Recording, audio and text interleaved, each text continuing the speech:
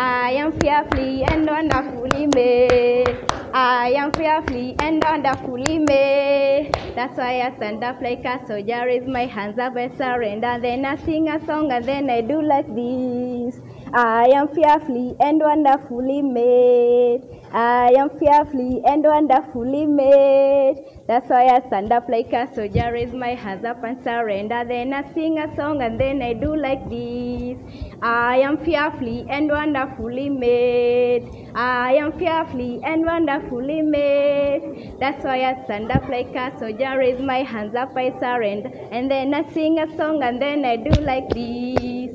I am fearfully and wonderfully made. I am fearfully and wonderfully made. That's why I stand up like a soldier, raise my hands up, I surrender. Then I sing a song and then I do like this.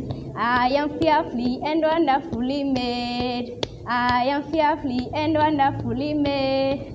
That's why I stand up like a soldier, raise my hands up, I surrender. Then I sing a song and then I finish all.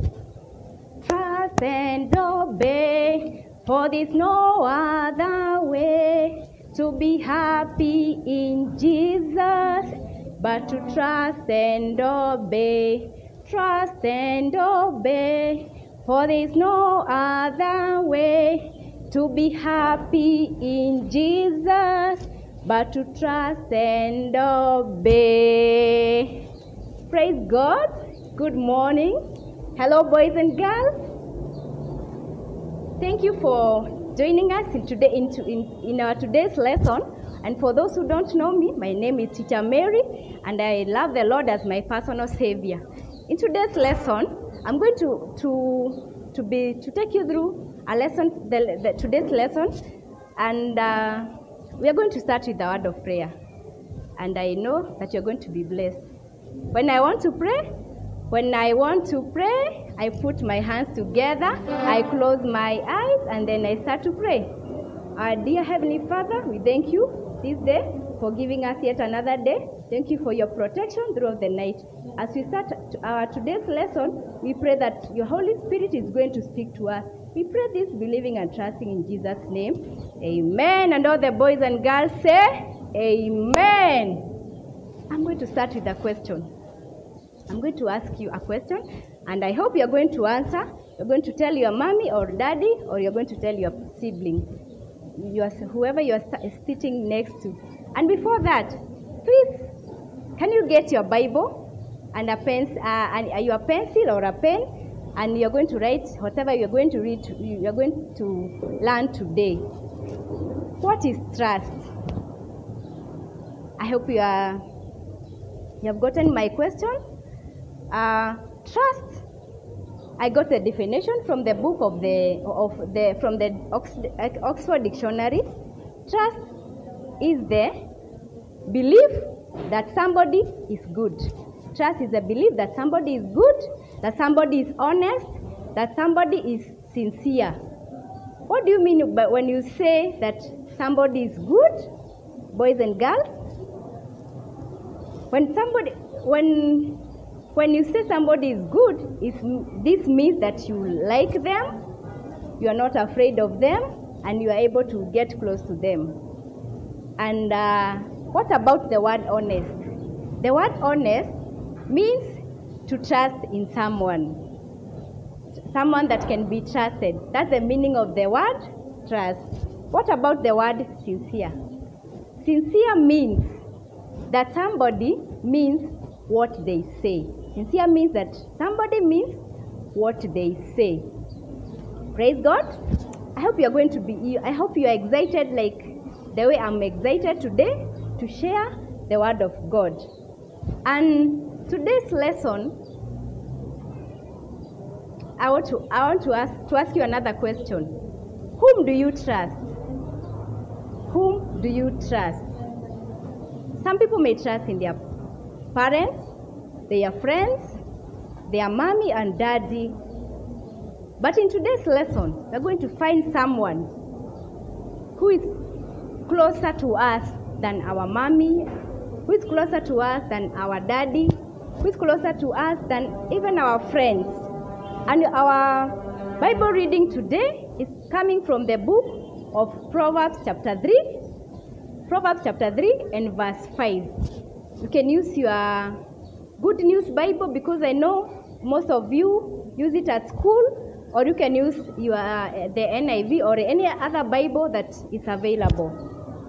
And we are going to read together from the book of Proverbs chapter 3 verse 5. Proverbs chapter 3 verse 5. The Bible says, "Trust in the Lord with all your heart, and lean not in your own understanding. In everything acknowledge him, and he will direct your paths." Praise God. I hope you have gotten that again. I want to read that. I would like us to read it together. The Bible says in the book of Proverbs chapter 3 and verse 5, "Trust in the Lord with all your heart, and lean not in your own understanding, and in all your ways acknowledge him, and he will direct your paths." For example, right now, whatever the situation we are in, the corona pandemic is scary.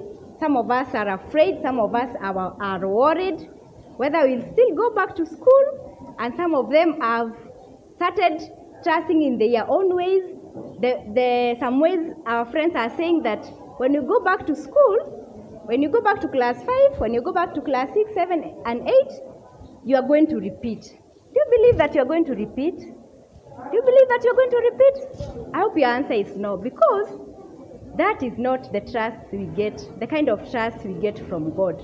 Our trust from God says that when you go back to school, we are going to start, we should have trust that soon and very soon we'll be going back to school, and soon and very soon this corona pandemic is going to end, and even for those people who are sick, they are going to be healed. Praise God, boys and girls. Something else. In the book, as I was reading in the book of the Good News Bible, is telling us, not the same verse 3 to 5, not to rely on our own thinking. Some people, like, I'm sure those who are in class 8 and Form 4, and maybe some of them in class 7, they are thinking that they may never have the time, they will never do their exams. Some are saying, you're not going to do the exams are going to be postponed to next year, to 2021. Do you believe that? No. For me, I don't believe that is going to happen. For me, because I trust in the Lord, I know that we are going back to school, we are going back to church, we are going back to Sunday school, because I know that our teachers in Sunday school have missed us a lot. Our teachers back at school have missed us a lot, and I know that soon and very soon things are going to change, situation is going to change, and God is watching us, everything that is going on, that God has control because we trust in him. For example, I have this trust that when I take this chair and I sit on it, I have the trust that I'm not going to fall, because I know the chair is not broken. Suppose if the chair was broken, could I have the trust that the chair could support me? No. But Jesus, our God's trust is bigger than that of the chair. Praise God. And as we continue trusting in God, I hope that when you are continue trusting in God at home, we are doing something. I know that we are continuing to revise our books, the homeworks that you are given to us. I know you are about to complete, or there's somebody who has not even started. I hope you are not one of those people. I hope that you are doing your revision, and with the help of your parents and your other siblings, elder ones, or even your relatives. If maybe you had gone to a country, I know that you are still doing your homework. Praise God.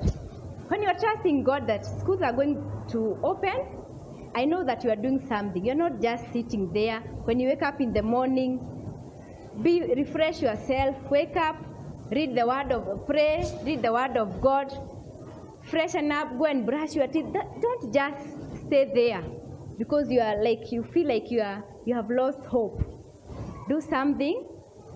Do even some exercise in the morning, read the word of God, and also do your revision, and also help your parents in the house, like mopping the house, washing the dishes. And I know that soon when things get back to normal, we are going to see each other back in church. And today, our memory verse. Our memory verse is coming from the book of Psalms chapter 112 and verse 7. And the Bible says, he does not fear the bad news. He does not fear receiving bad news because his faith is strong.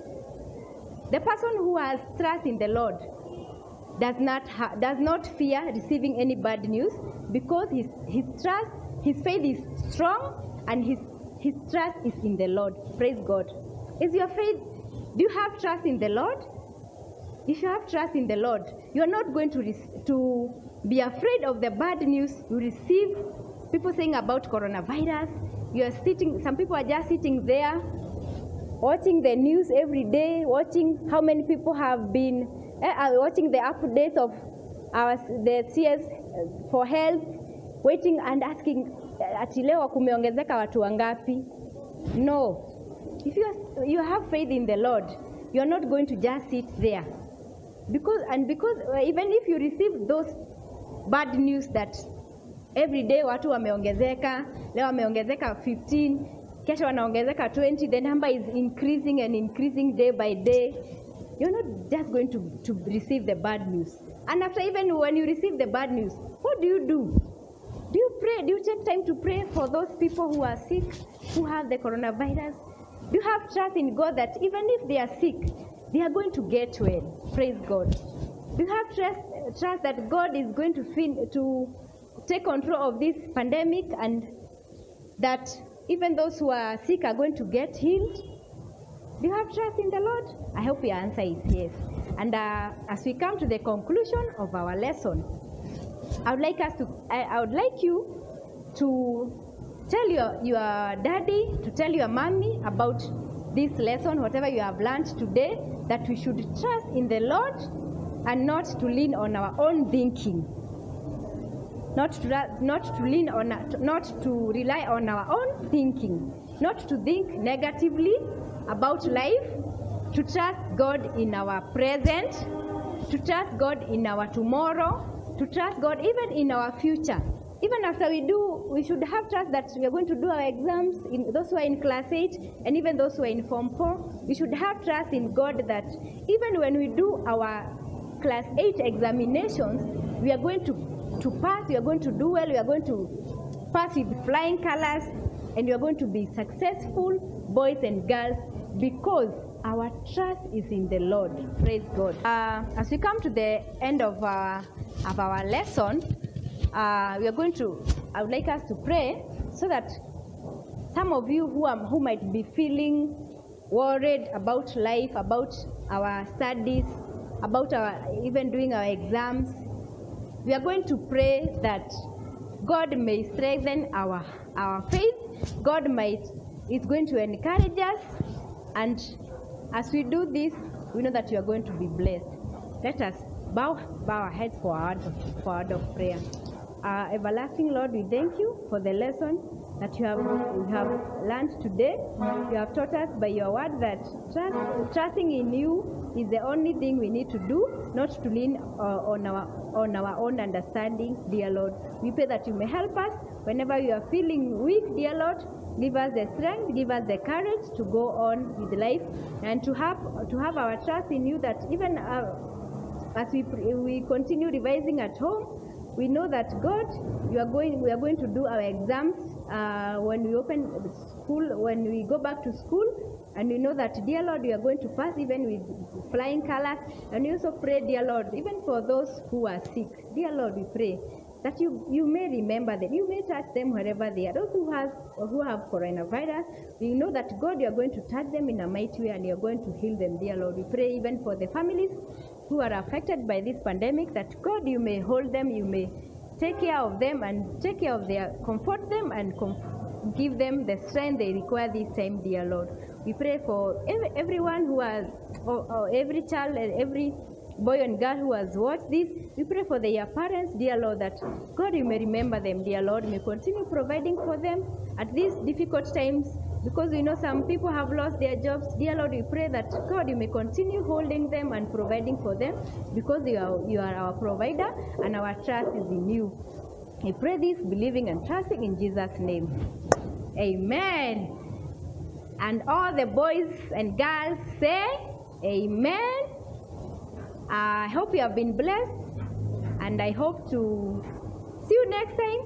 Have a blessed day and take care, and God bless you.